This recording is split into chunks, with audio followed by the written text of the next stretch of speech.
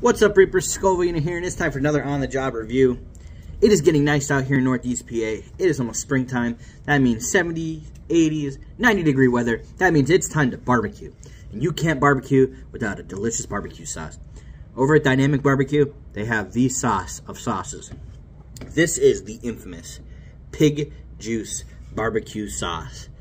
I was introduced to this about a year and a half ago, 2 years ago, and since then, I'm obsessed with it. So I'm more than thrilled the fact that Jason, one of the co-owners of Dynamic BBQ, reached out to me and said, "Hey man, I got your sauce." And I'm like, let's go.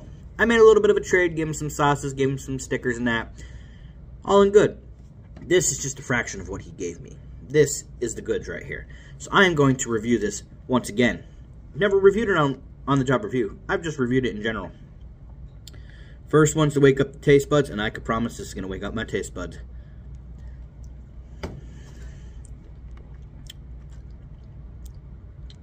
I'm just...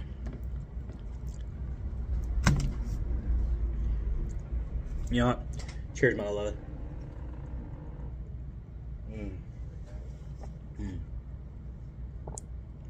That, right there,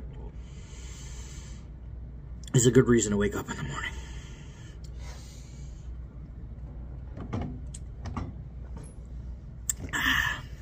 Guys, 20 out of 10. My favorite sauce by far.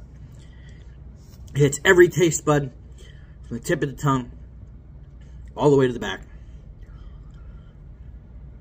I'm just 20 out of 10. No heat whatsoever. It's a barbecue sauce. It's a very, very rare type of barbecue sauce. It's not like your normal thick brown sugary color looking one. This is fantastic. And I suggest you guys reach out to Dynamic BBQ and Jason himself and see if you can get yourself a bottle of this delicious sauce. Because I'm telling you right now, you will be thrilled and you will not regret it. But as always, guys, I'm the Scovina. This is where challenges and sauce are life. Later.